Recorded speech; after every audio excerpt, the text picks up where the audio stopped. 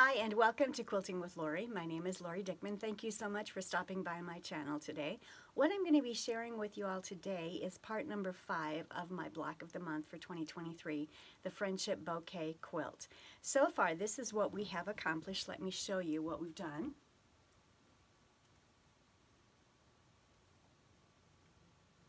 Hopefully that gave you a little bit of a glimpse of where we are so far. And today what we're going to be doing is simply our nosegay block. There's 4 of these that we'll be putting together for the month of December. Since it's December, since it's very busy in most of our lives with the holiday season upon us, we're just going to need to make 4 of these little blocks, and then next month in January we'll have the balance, the baskets that we'll be doing.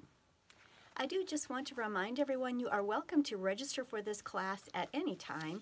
You can work on this class at your leisure whenever it works for you. You don't have to have already started it. You can go out to my website, quiltingwithlori.com. I'll have a link below. And just go to my shop and scroll down to the courses tab and find the Friendship Bouquet. It's a $25 registration to become a part of this class, and every month then I'll be emailing you what you need to accomplish this. So you can go ahead and register at any time. If you are already registered for the class, you would have received the email of the PDF for the instructions and the templates. You would have gotten those earlier this week.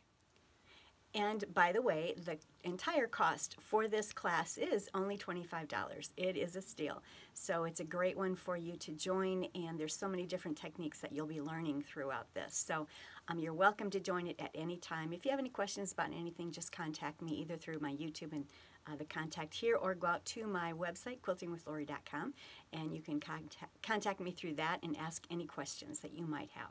So this is the block that we're going to be working on today. Let's see how this block goes together. I do like to put all of my blocks and information right here in a notebook, and that way I'll have access to this for the future. I'll put these PDFs of instruction and templates in plastic sleeves, and then I have everything where I need it, and I can easily find it and can use it in the future if I want to make another quilt. So here is the block that we'll be making, and I have already pulled out some of the pieces and have things started. As you can see, I've put together the 9 patch. The instructions will tell you exactly what you need to cut out from your stash. You don't have to use the colors that I am using. You can use any colors of fabrics, any themes that you like. This is your quilt. Have fun with it. I have made a 9 patch with a pale blue in the center, some medium pinks here, and some dark pinks. So that's my 9 patch. The instructions are in there on what you need to cut and put it together, and then you square them up. You need to make 4 of these blocks. You square up each of these little units to 4 1/4 inches. So he's ready to go, and he's a very simple patch, so I'm not showing you how he goes together. Now I have needed to let me grab the template here. For the PDF of the templates, I do need to use my plastic film, template film, to create these templates. And they're mirror images. A and D are mirror image, and C and B are mirror image. So I've only made 1 of these, and when I lay them on the fabric, I'm simply going to place it on the fold, and that way with every tracing and cutting, I'm getting both the C and the D, and with every tracing and cutting here, I'm getting both the A and the D. So the first thing that you're going to want to do is get your plastic template out, and I do use, let me grab this here. I use a template marking pencil. It writes on plastic. I love it. It doesn't leave marks on my skin, and it doesn't smudge anywhere. So I do like to use that as I'm tracing. I just lay the plastic over top of the patterns. I never ever cut my paper patterns, my templates, from the paper. I leave them just as they are. They are intact. They stay as part of this page so that I will always have them for the future. I take my plastic template and place it over them, and that's how I do my tracing. So I have an A and a D and a B and a C here. Now that those are traced and ready to go, I can simply go to my fabric here. Let me move this out of the way. So I could actually put all of this on top just like that. And the instructions tell you what size width of fabric strips you're going to cut for each of these. So you'll just follow the instructions and cut out the width of fabric strips that you need to create each of these. And then what I can simply do here is, I will need to make sure that this is all lined up, but then I will simply go ahead and trace this, and then I will trace this.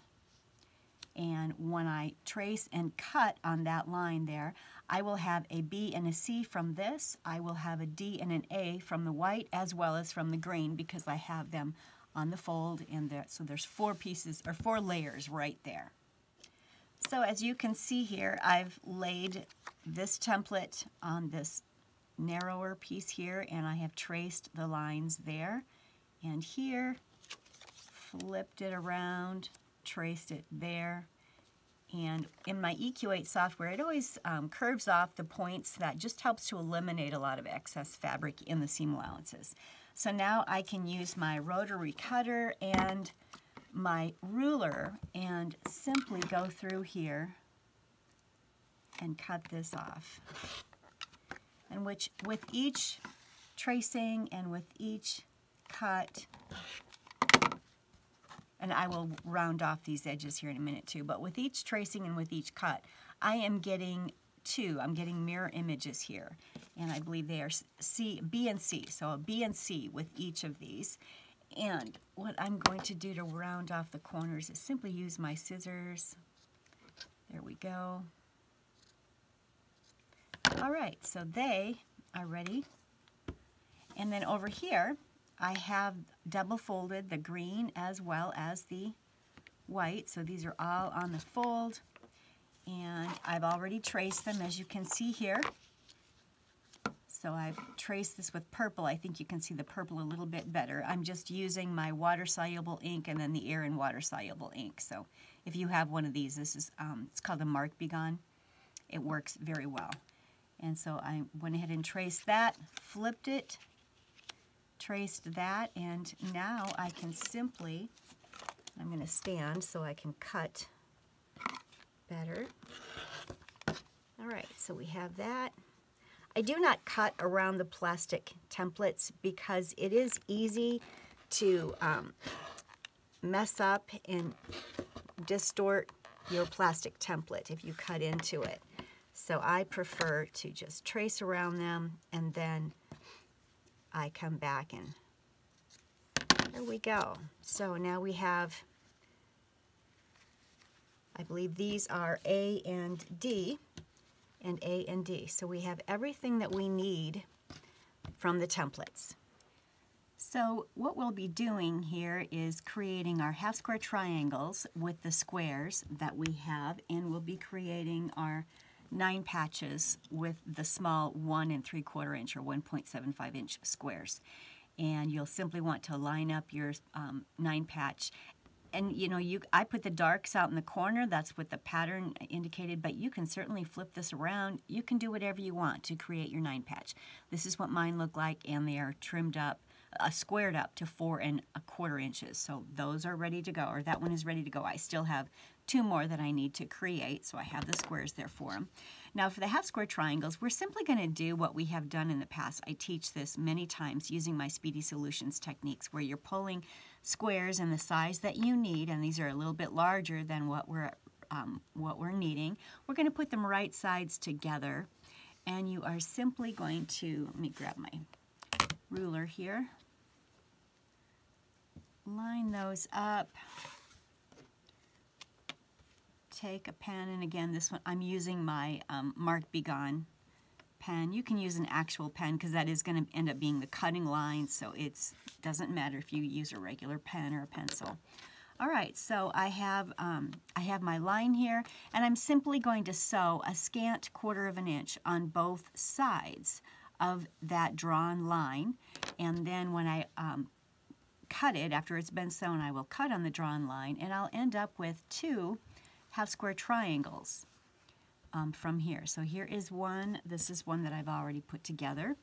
And then we'll press it to the dark or press it open, and then we'll need to square them up. Let's see, I think it's 3 1/4 inches we need to square these up to. Yes, 3 1/4 inches is what the half square triangle needs to be squared up to.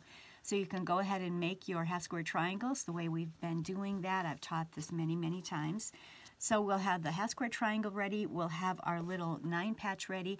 Now let's see how we're going to put this 9 patch with these 2 pieces. And again, we're going to be working with a Y seam.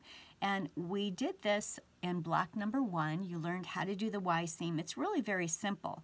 So I'm going to just show you again how to do this Y seam. So when we put these Y seams together, we're only going to put these pieces on this side of the unit. This side of the unit is going to have these beautiful leaves, if you will. So we're only putting the cream colored Y seam strips on this side. What I have done is I have gone to the corner of each of these 1/4 inch in, and I have taken my mark be gone and I put a little mark there. It just helps you. You can eyeball it if you've done this many a time. You might not need that marking, but that's what I like to do. So you're going to start by flipping this over. You're going to start sewing right at that mark, and you're going to sew 1/4 inch all the way down to the end. Or you could start here, but just make sure that you end or start right on that blue dot or that 1/4 inch mark, and then flip it open and press it, and then we will come to this side, and it will be sewn just the same way. We'll start or end right on that blue mark so that they're both touching there on both sides, and we'll go we'll sew to the end, and then we'll open it, and you'll see what that looks like here in just a minute. Let me go ahead and sew both of these, and I'll bring it right back. All right, I have sewn this side. I started on the mark on the blue dot, and I sewed all the way down to the end, 1/4 inch seam allowance. I did do 1 back stitch up there, and that is actually open. You'll see there's a 1/4 inch opening right there. That's not stitched, and that's very important. So now, and I've pressed it, I finger pressed it right now. Now we're taking the opposite side, excuse me, and we're going to place that on here. And if you notice, let me see if I can get this closer for you. That blue dot ends right there on where that other blue dot was. So we're going to stitch from there to there, 1/4 inch, and stop. And let me go sew that. I'll bring it right back and show it to you. All right, I have both sides sewn on. And if I flip this up, you'll see there's a little 1/4 inch that's open to the bottom there, which is perfect. Now what I'm going to do is fold this unit diagonally and match all of this up on the end here, because what I want to do at this point is stitch from this blue dot to the end. And at this point you're definitely going to want to start at the blue dot and go to the end, because you're not going to be able to get your machine to sew onto this point very easily. You could use a leader and get on that point and then stop here at the blue dot, but that's where we're going to stitch, a 1/4 inch, and we're able to find that by folding this right sides together on the diagonal. And so I'm going to go ahead and take it to the machine and sew from here to the end. I'll bring it back and show it to you. All right, it didn't turn out too bad. It's pretty good in the corner there. It's a little bit off, but I'm okay with it. Let me show you what it looks like back here. So I had sewn from there to the end, and then I opened it. And when I open it, I like to open out that mitered seam. That really helps it. And then I press that little corner into that mitered seam, and that just really helps it to lay nice and flat. So now I need to press this, and then this unit gets squared up to, let's see here, 5 1/2 inches. This unit needs to be squared up to 5 1/2 inches. So I have this unit squared up to 5.5 inches. I still do need to press it. I haven't taken it over and pressed it, but it's laying pretty well. And now we're going to lay out these side pieces, which are going to create the beautiful leaves. And make sure that you orient them properly so that the leaves are out on this end here. And these are mirror images. These two green pieces are mirror images. These two white pieces are mirror images. And I'm simply going to take them to the machine and sew a 1/4 inch seam allowance across that side and press it. You can press the seam allowances open or toward the dark, whichever you prefer. And then these units are going to be squared up to 3 1/4 by 5.5. So 3 1/4 wide by 5.5 long.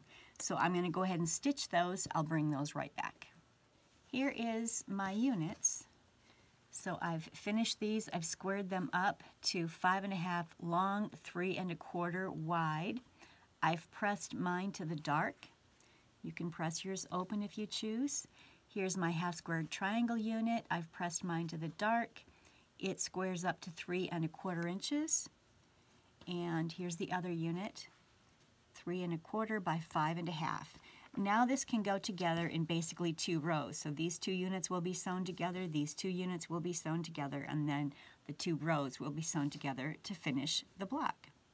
I've finished my block. Here it is. It went together very easily. I've squared it up to 8 1/4 inches square and pressed it, as you can see there. And it looks like this. So these are the 4 nosegay blocks. These are called nosegays. These are the 4 nosegay blocks that we're creating this month, in the month of December. In January, we're going to be creating all of these beautiful basket blocks, and they're going to be it's a border of baskets. And then the last thing that we'll do in January is this outside border. Just a real fun quilt. There's been so much that we have learned throughout this, from paper piecing to Y-seams to applique. It's just been a lot of fun. Hope you've enjoyed it. Thank you so much for stopping by my channel today to see how we put together block number 5, the nosegay block of our block of the month for 2023, the Friendship Bouquet quilt. It's been a really fun one. I have truly enjoyed putting it together, and I hope you have too. I do want to wish you all a wonderful, blessed holiday season this month. Hope you're enjoying your time with your family and friends. And if you do like the content that I'm providing on my channel, it would be a great blessing if you went ahead and hit the like button and subscribed if you haven't already subscribed, and share my videos with your friends and with your quilt guilds. I do appreciate that. It does help my channel to grow so it can get out to more quilters just like yourself. So thank you so much, and until next time, happy quilting.